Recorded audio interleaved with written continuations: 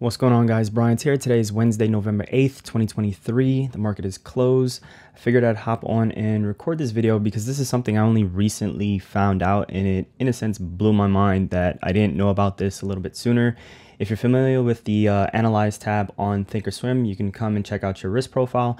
And I decided to just isolate this spread I have swinging into tomorrow. It's a combination of a iron fly that I opened earlier in the week, and then I added a long call butterfly. So this is just what the trade looked like. This is what it started off with. And then as the markets continue to rise a little bit higher, I opened up another one, and the combination of the two is referred to online as the Batman spread because it looks like Batman. I'm assuming you guys know what the risk profile is. If you don't know, I have a couple previous videos on the Thinkorswim risk profile as well as the risk profile on Option Strat, and they're both tools that are used to analyze options positions. More specifically, option spread positions, because spreads tend to be a little bit more creative, we'll say, regarding how you structure them, and you tend to mix different expirations, you can mix different spreads together, and you can create a profile. And without something like the Analyze tab, risk profile, and Thinkorswim, it can become a little bit hard to keep track of your positions as well as the P&L on each individual spread.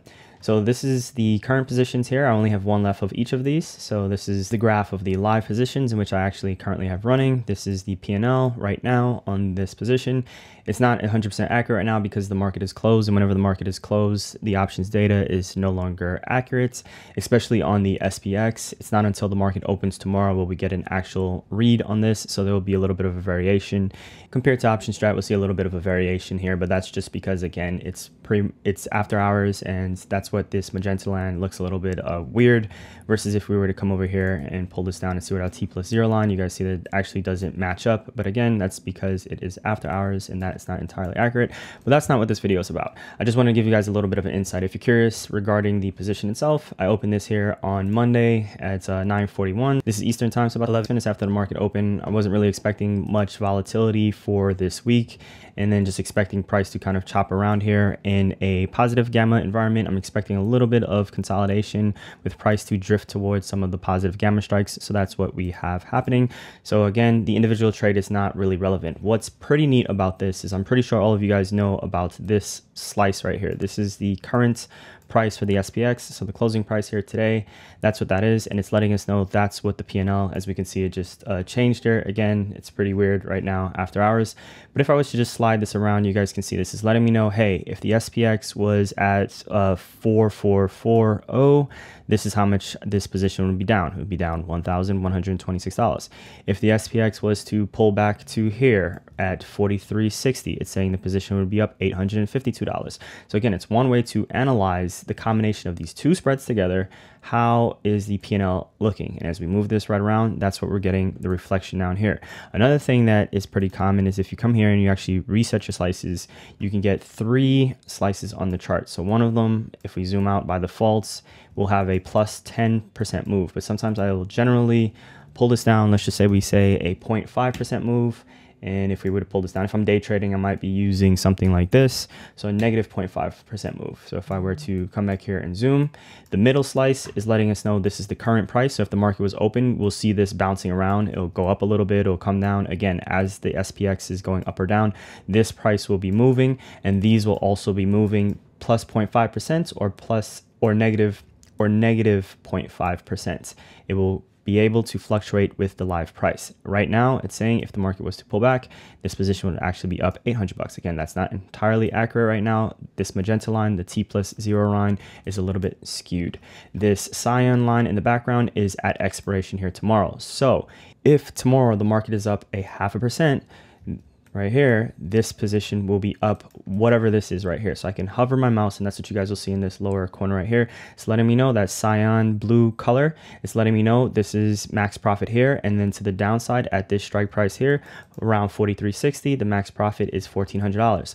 What's pretty neat about this is if I were to actually clear this, or we can reset the slices, but you can actually come here, you can come down to set slices, and you can say, hey, I want to plot the break evens on my chart. So if I were to click this for this expiration, this is for tomorrow. It's letting me know right now, using the T+0 line, tomorrow, if the SPX is above this strike price right here, so that's 4406, then this position will start to go in the red. And then at the same thing right here on the short side, 4344. If the SPX was below here, then my P&L will start turning negative. As long as we were between these two strikes, my P&L will be above what's referred to as this zero line right here, which is my break even. At expiration, however, we see we have a couple extra strikes. This is pretty common right here to know to do this. And again, you can enter in whatever you like. You can unlock this. You can enter in your own number. Let's just say you want to use a stop loss, and I might tell myself, hey, if the SPX goes to 43.30, that's my stop loss, and I press enter. It just put that level right on the chart, and I'll say that's where I'm stopping on the trade. It's letting me know down there I can expect a drawdown about $614. I'm assuming, again, you guys have some sort of an awareness for this. So let's just go back here and plot our break evens on the chart. If I were now to come to my actual chart, you guys can see that there are no lines on my chart. This is just a candlestick, so I just cleared it just for the purposes of this video. If I were to come here now, I can actually come to this same tab right here. You can come down to set slices to charts, and then I can send this to my cells. So I have multiple cells open, but I'm just going to send it to the first one, which is I have the SPX open right now. Once I click this, what it does, if I come back here now, is it actually drew the break evens on my chart. So that's 43.44 and 2 cents, 43.44 and 2 cents, and then the same thing on the upside, 44.06, 84 cents, 44.06.84. That I did not know you can do. I used to draw these in manually, and then I would save different expirations for each different things. You guys can see I still haven't cleared these from earlier this year. If I was running a longer DTE iron condor, I will manually plot the levels on my chart, especially if I was doing a YouTube video. Let's just say I were to turn this one on. Actually, let's just go back to this here. Let's go to the daily time frame so you guys can see this is what it looks like right on the daily. But just to show you guys earlier in the year how I used to do it, this is an example of the short strike I would have, my short strike, my long strike. I would also sometimes put my break evens on the chart. I used to like to keep things very simple for myself. I am a person that like to look at the chart as much as possible. Even though I trade complex orders and spreads, I like to still have the information on my chart, because it also means, let's just say I'm on my phone, I can pull up these levels and I can still see how my iron condor is doing, especially if I'm on the go, if I'm traveling and stuff like that.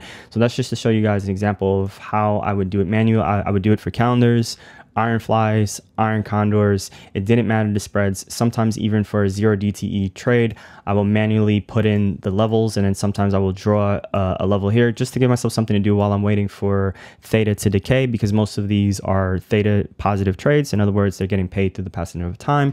So I'm not necessarily trading, I'm waiting for a breakout here to get long. It's not that style of trading. I'm just waiting for some consolidation and trying to profit. In this case here, I'm leaving this spread into tomorrow because the risk didn't seem that high for me. I already realized some gains for the week, and then I decided to just let the last of this position run here and maybe get a major win here tomorrow, or at least walk away what I'm expecting to be about $450, which is somewhere in between here. So I'll just demonstrate that one last time. If we were to come up to our drawings, and let's actually clear the drawing set, so it's now clear. Boom, there's no levels on the chart. If I were to come back here and I want to plot my break evens, all I'm coming here is just saying, hey, plot the break evens for tomorrow's expiration. Now they're here. And then we come back here and we actually say, send it to the chart. So send it right here. Boom. And there we go. We have it on our chart. We can actually also now say, let's just say we were to come to set slices. We can say, let's set, instead of our break evens, maybe we want to, let's actually reset the slices, and then let's use our 0.5% up. Let's use our negative half a point down, and let's also clear our chart here. Come to drawings. Let's go to remove drawings, clear drawing set, wiping it clean. And now that we have these levels on our chart, we can do the same thing. Come here, go to send the slices to the chart. Boom. Now, as we check it out, there we go. We have this right here. This is the current closing price, the last traded price on the SPX. And then we have, this is the 0.5% up. This is the 0.5% down, to give myself a gauge. So I know here is my max profit. Here's a pretty good profit target. So if the SPX is up here and it's hovering around here after the morning session, I'll probably take some profit. and we'll have an idea again as the market opens tomorrow when this is giving me a more live, accurate information for the P&L. This can help gauge for structuring your trades. If after you do your analysis, you can then maybe come up with some color configuration for yourself. Maybe use a different color for short-term DTE trades. Then you can set maybe a different color for your longer DTE trades, and then you can have your slices right here on your chart. Obviously, you don't need to have the live price, so you can just remove this, and then you can have an idea. You can then come in here and change this and leave a note for yourself and say something like max profit right here, and maybe give yourself the date. So for November 9th, I like to put some sort of a dash like that. Put that right here, max profit, maybe change the color green for yourself, come up with a system. Again, there we go. So max profit for November 9th, same thing down here, change this. We can say max profit November 9th, show it on the right, make it green, spot profit, press OK. And there we go. Now I know for the 9th tomorrow, anything in between here, SPX, that trade, I don't have to worry about it. I don't have to go to the risk profile. I already know it's going to be profitable. At these slices, it's going to be maximum amount of profit. I can then see how's my risk profile look for Friday, because tomorrow is Thursday. For Friday, how does my risk profile look for some of my other swings for next week? I have some calendars. Let's see what I have left in my calendars. I'm going to change this group over here, flip on the calendars, and there we go. So let's reset my slices again. So now this is pretty clear. So this is a swing position. I have 4 left of these. These expire on the 17th. So this is next week, Friday. Let me actually just close these out here. So we're just looking at just the calendars. And then if I wanted to know what are the break evens, say for example, on this trade, same deal. I can then come here, add the break evens for the 9th for this particular position here, or I can change it. TOS has the dates already built. Seems this is the day after the expiration for the calendars. If I were to put that on right there, I can then do the same thing. Let's go add these to the chart. And now when we come back to our chart, we can see this right here. So that's the range for my calendars, up here and then up here. Maybe for my longer DTE trades, give them a different color, maybe something like this, a little bit less jarring. Maybe make it a little bit of a thinner line because it's not as important. And then I can say something like cal break even, and this would be for November 17th. And we can say to the right, there we go. So now I have it, and then, you know, do the same thing down here. And just to wrap up the video, I guess I might as well just complete it. So I'll just copy this, close it out, come down here, add this to the chart. We made it 2. I use this color right here, put that right there on the right, boom. So now I have an idea. Again, from my chart, this is the range for my calendars right now. Theoretically, this is my range for tomorrow. I can then take a look at my iron condors. I can then take a look at the iron butterflies that I might have running for next week.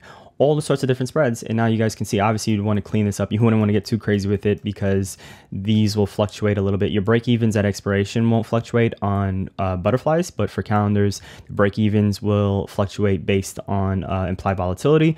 But it's good to know at the start of the trade, you can lock this on your chart and then you'll have an idea. At least when you first opened the trade, you knew what your break evens were. So if you go back and you check the calendars and you see that the break evens have contracted a little bit, which is something that might happen, you might tell yourself, hey, this changed too much. Maybe I don't want to hold this calendar anymore because the profitability zone is shrinking. And there's multiple uses and there's multiple case scenarios that I'm pretty sure you guys can imagine. I just wanted to expose this to you guys. It blew my mind. I just accidentally discovered it this week and I couldn't believe this existed. And I've been using this risk profile for years and I never knew this was there. I would manually draw this in and it just took time. And I ended up stopped doing that on my chart because it was just taking too much time manually doing this. If you like this video, if you enjoyed it, if you learned something here and you've never seen it, like the video, share it, and leave a comment down below. Thanks for watching, guys. Catch you in the next one.